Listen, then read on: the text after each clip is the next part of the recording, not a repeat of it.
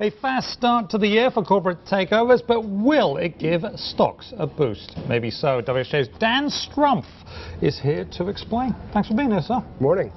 So, tell us about the merger boom, the merger takeover. Well, after a long and very quiet period for the mergers and acquisitions market, we're finally seeing a big pickup in a big way this year.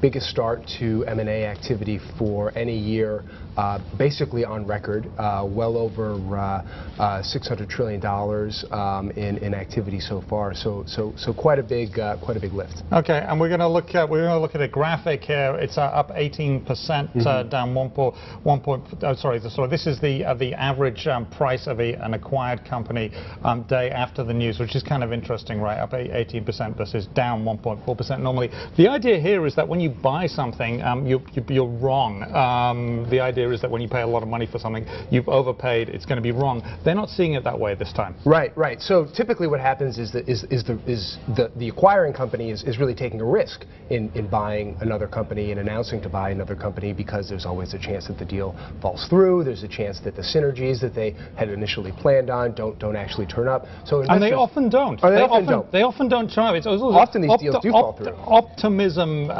is one of the things that management has. This is why they're in management, presumably. But I mean, there's books out there, including one from the dean of my business school, called "Deals from Hell." You have cultural issues, and people don't like playing well together. Absolutely, and you often see the company being targeted for an acquisition. The shares of that company typically go up, and investors love when a stock that they own is in play. But now you're seeing tremendous pressure on CEOs, on corporate boards, to do something with all this cash that they've spent these 5 years since the financial crisis, hoarding up. They've just been sitting on these huge cash piles, cleaning up their balance sheets, and typically rewarding investors with things like buybacks and dividends.